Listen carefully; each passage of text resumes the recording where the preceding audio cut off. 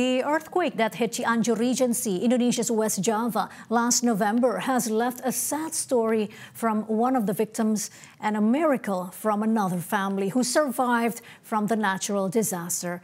MGN's Rizdo Sofyan has the story narrated by Telly Natalia. Let's take a look.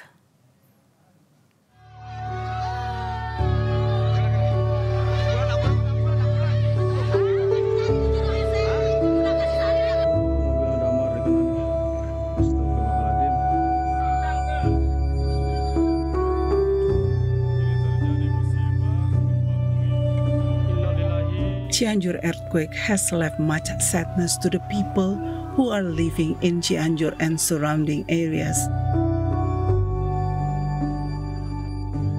especially those who directly became the victims of the natural disaster.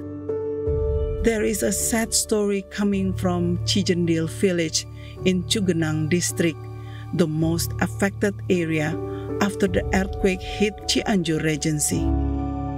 Among 1,000 families who survived the earthquake, a father is losing his 11 relatives. Pas di perjalanan lihat sepanjang jalan rumah-rumah, aku sampai nangis. Bahkan aku berhenti dulu, nangis dulu sebentar. Ada yang nangis, ada yang kemana ibu, ada yang teriak-teriak, yang mencari ibunya, mencari bapaknya, mencari saudaranya, bahkan aku juga sampai menangis.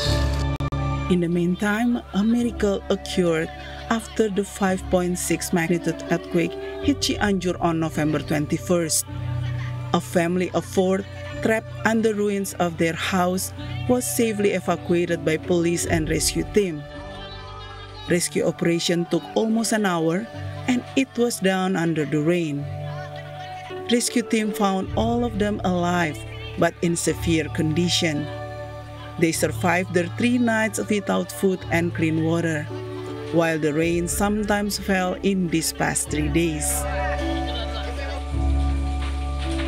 The family, consisting of a toddler, a mother, and 2 more adults, was safely rescued and had been receiving treatments at a local hospital. The earthquake in Cianjur, West Java has left massive destructions. Rescue and evacuation became a problem in days of emergency response due to poor weather conditions. Landslides in several locations triggered by the tremor had affected the pace of the emergency response efforts.